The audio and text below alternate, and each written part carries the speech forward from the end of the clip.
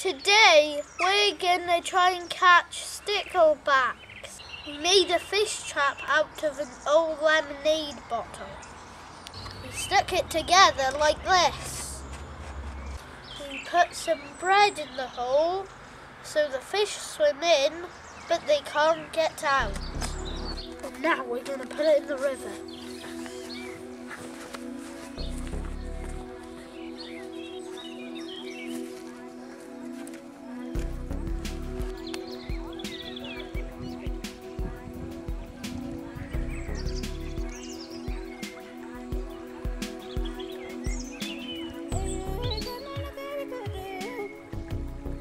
We put the bread in the fish trap and wedged it under the stone in the river. We left it for an hour to try and catch sticklebacks with our nets. We couldn't catch any with the net, but when we checked the trap, we found a female stickleback inside. We looked at it for a bit, then we put it back in the river.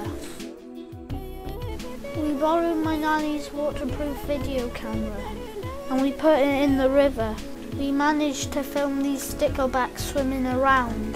There are a few different kinds of sticklebacks.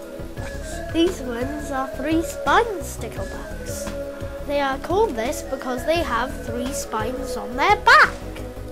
They usually live in water by the sea, but in the spring they swim up rivers to breed.